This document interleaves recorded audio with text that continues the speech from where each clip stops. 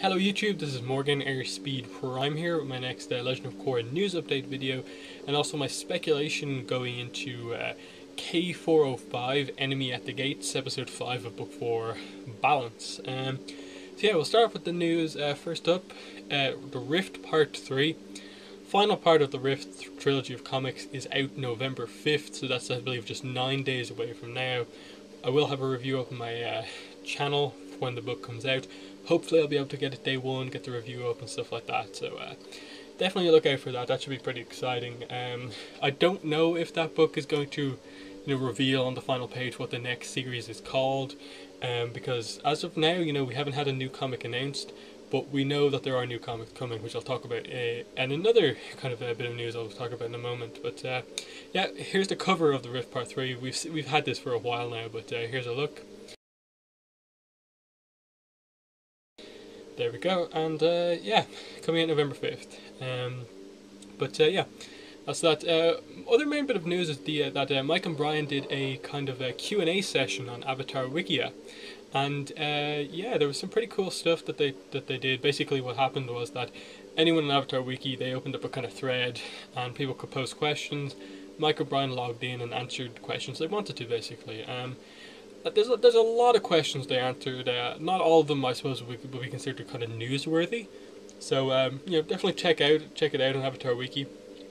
But some ones I want to talk about are they confirmed that Druk, Zuko's dragon, is a direct descendant of Ran and Shaw, the dragons from Avatar: The Last Airbender that taught Aang and Zuko the kind of true meaning of firebending and stuff like that. So they didn't full on confirm that Druk was the egg that Zuko picked up. The egg that is the Sun Warrior kind of ancient artifact, the Sunstone. They didn't confirm that that was Druk, but I think more or less that's what this information actually confirms, that is indeed Druk, because Zuko said that egg was alive.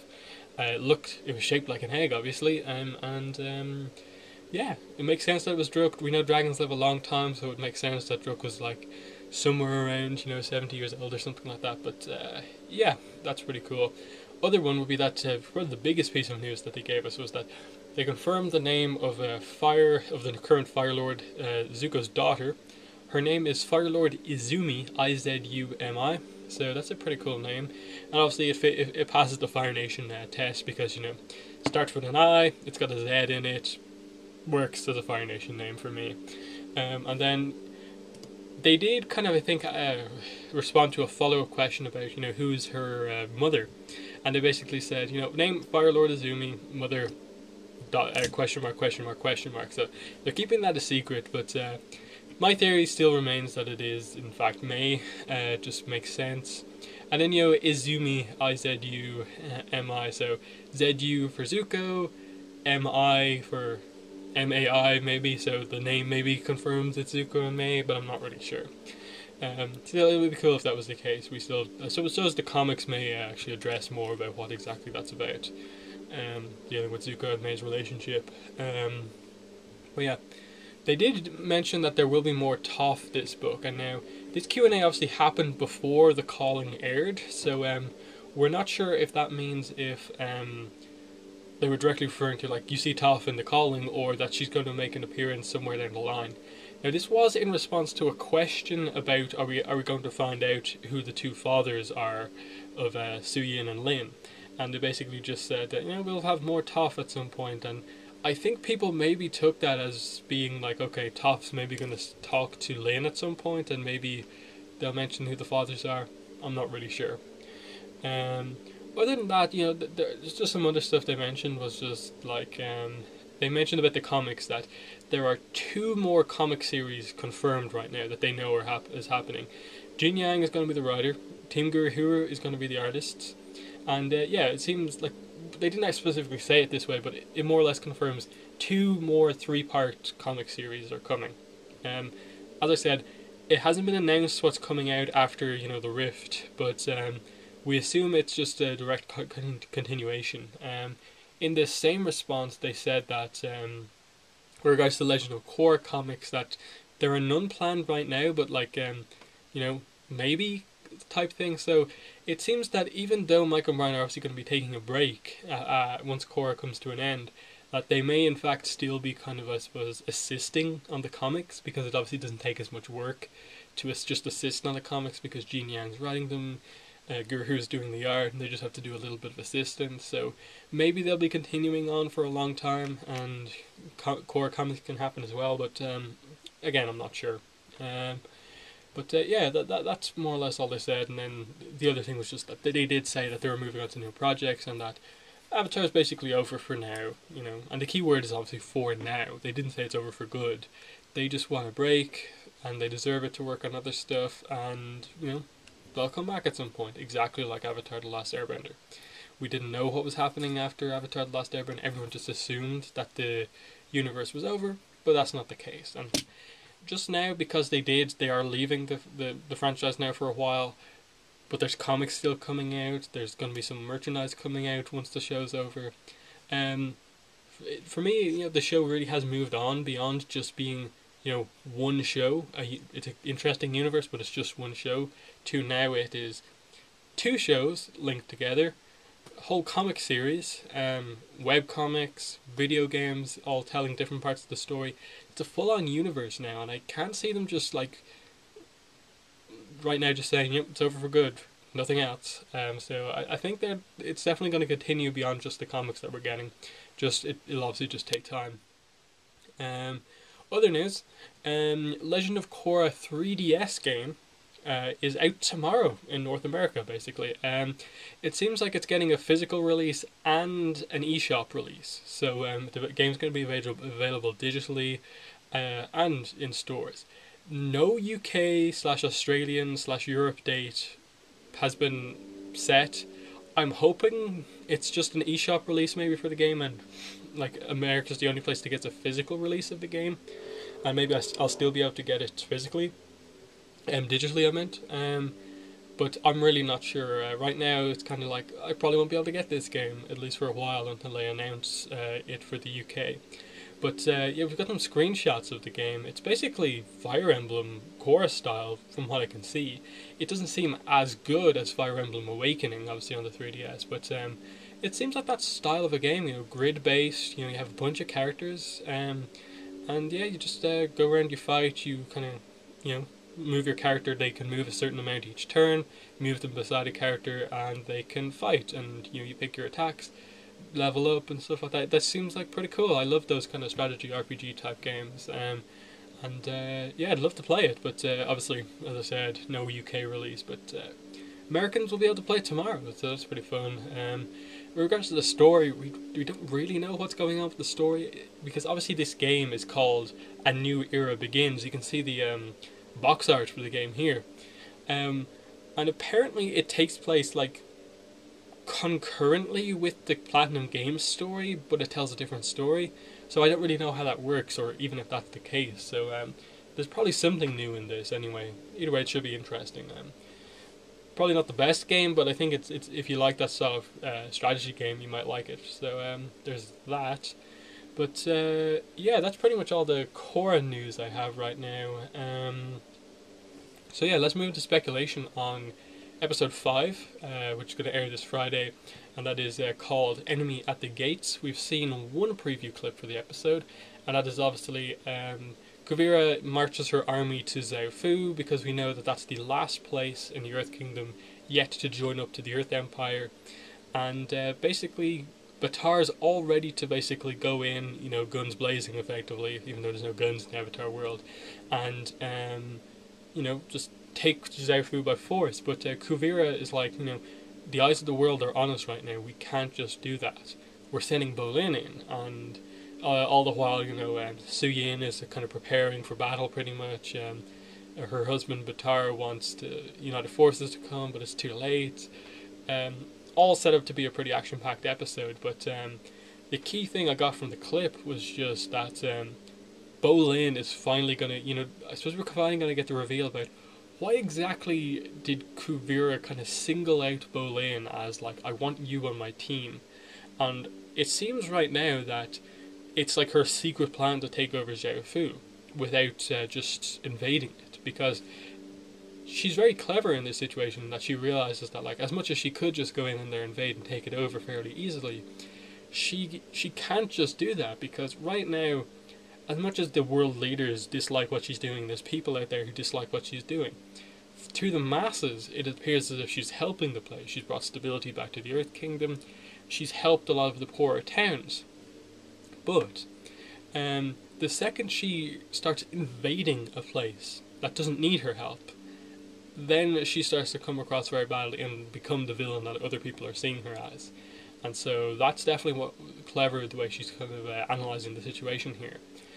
Because as we know, Jiaofu is a very kind of self-sufficient place. Like, most people didn't even know the place existed. They have their own defense. You know, they have their own captain of the guards, and they seem to be like one of the more kind of well-off places in the Earth Kingdom, because they never kind of dealt really with the Earth Queen. Like, Su Yin purposefully didn't really want to deal with the Earth King, so her falling didn't really have an impact on Jiaofu.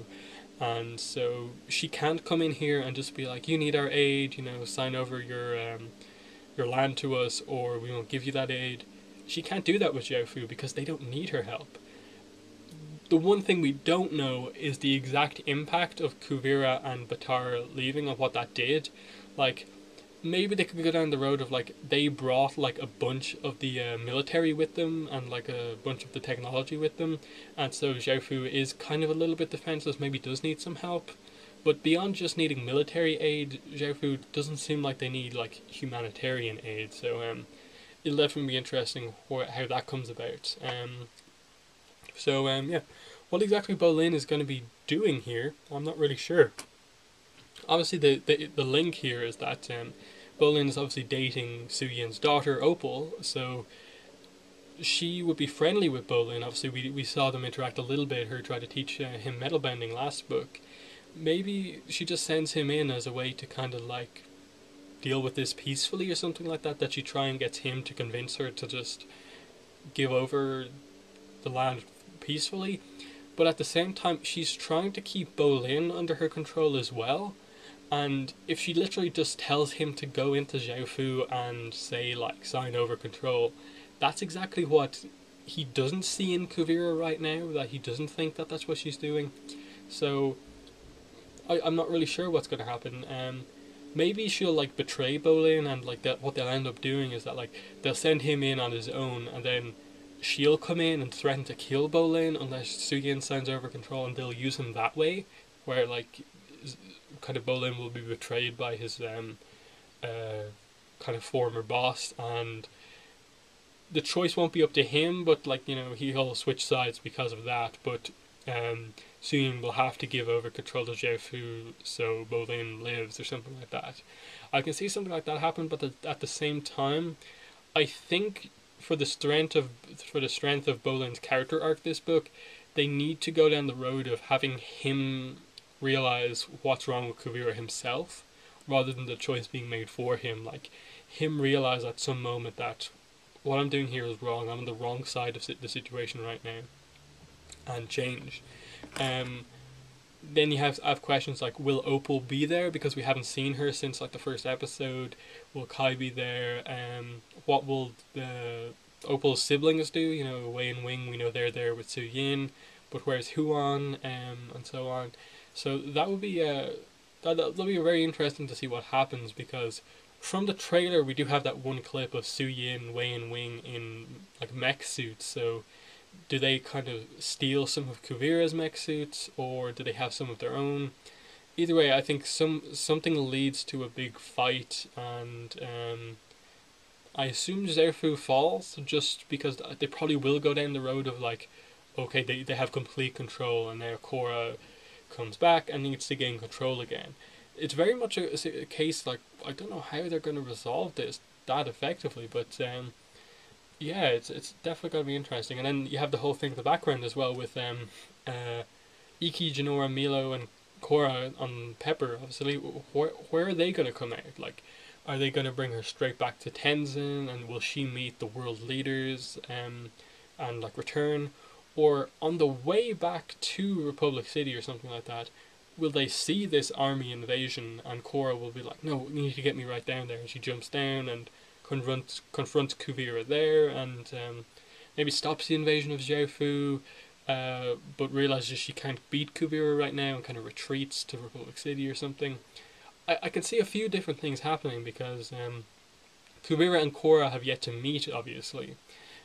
May, they probably have like met before, like back in book 3, but we probably didn't see it because I think they have like said stuff to each other or been in the same room before, but I don't think they fully like interacted in the kind of way we were hoping. So that's still a big thing that has to come. I assume her reuniting with Mako, Asami, Tenzin, and Co will be a big thing. Returning to Republic City is going to happen. But we do know from the trailers that Korra at some point, wearing her Earth Kingdom outfit right now, confronts Kuvira on like a battlefield or something like that. So I think she may actually like arrive at the battle before anything massive takes place and stop something from happening. And maybe the result of that leads her to kind of get her avatar clothes, the kind of Korra Book 4 design that we know. But yeah, I'm not really sure. And then we definitely have to return to the Prince Wu and Mako stuff that was kind of in progress still. They kind of left on a cliffhanger in episode 3 with like they're running away from these Kuvira supporters. So what's going on there? What is going to be the extent of Wu's character arc this book? Something we don't know as well. And yeah, just a lot of different stuff happening. Asami has to meet Hiroshi. He has to come back into things. We still have to find out about what Barrack's doing with the spirit vines. There's that going on as well. And maybe Toph will have some scenes with her again. I don't think we'll probably see her for a while. I think she may kind of turn up out of nowhere when she does turn up again, if that happens. And yeah, I think that's more or less all the characters kind of covered in terms of like what's happening. But yeah, I think it's just a matter of like how much happens in this episode. Like what's going to be the kind of cliffhanger at the end of this episode. Maybe it'll be just like Korra will arrive, she'll be there ready to fight, and that'll be the cliffhanger. Or some big moment with Bolin and Zhao Fu will be a big cliffhanger. But who knows? They might just go down the road of like kind of Zhao Fu has fallen, the Earth Empire is complete, or something like that. That Kuvira basically achieves total victory before Korra even arrives on the battlefield, or something like that. That'd be nice to see, but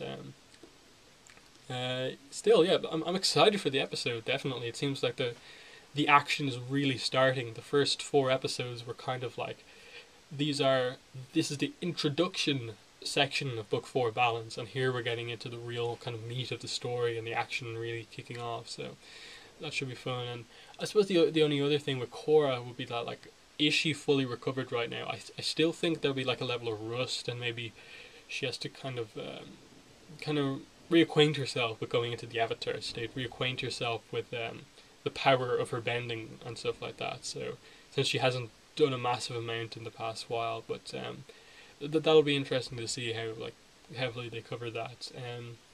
And yeah, there's a bunch of scenes from the trailers we still haven't seen yet. Like definitely the most mysterious one remains that one with Korra and Mako. I think just outside this kind of this door that the Order of White Lotus are guarding, that's kind of built into the side of a mountain. Like I don't know where that is. That seems really interesting.